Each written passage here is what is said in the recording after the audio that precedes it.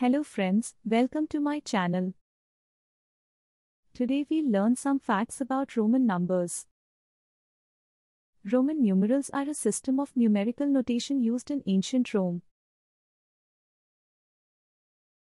The Roman numeral system uses a combination of letters to represent numbers. Roman numerals are generated by 7 different letters: I, V, X, L, C, D and M. For example, I represent 1, V represents 5, X represents 10.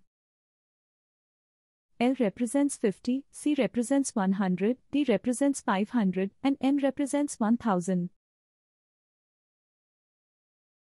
Did you know?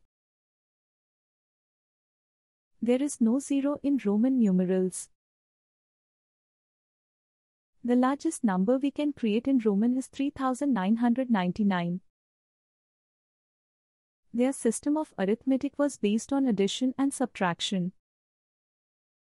Thanks for watching, and we'll see you in the next video.